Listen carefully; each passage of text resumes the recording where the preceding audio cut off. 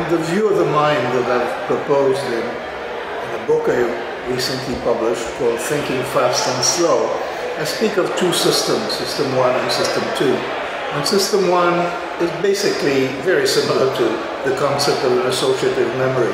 And so it's involved in everything. That is, any decision that we make is involved with a rapid intuitive evaluation of the situation, which also has emotional component. And that is true for every decision. It's actually also true for every judgment, because we have immediate automatic responses to everything that we encounter. Any association between two ideas, I mean, associative memory it's all the system of ideas that are stored in your mind with the world knowledge, with the emotions associated with them. And when there is a decision in a context, it activates many of these ideas, and that generally the shape of this activation has a considerable influence on what happens down the line in the final decisions, which are typically done by another system. So a man brings his child to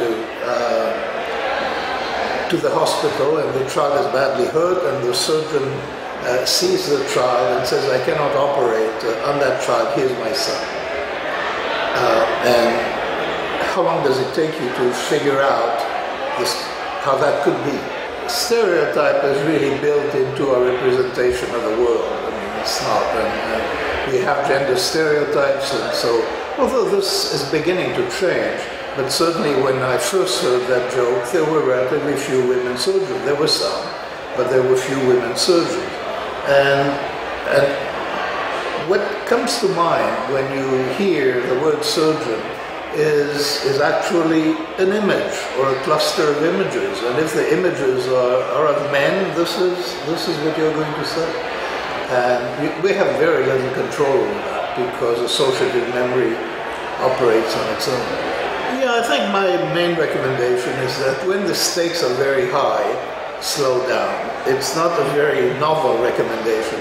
I don't think that people have a lot of control over the small decisions they make, and I think that it would be impossible to slow down for every decision. But there is not enough difference, the way that people make decisions, between important ones and unimportant ones, and there should be.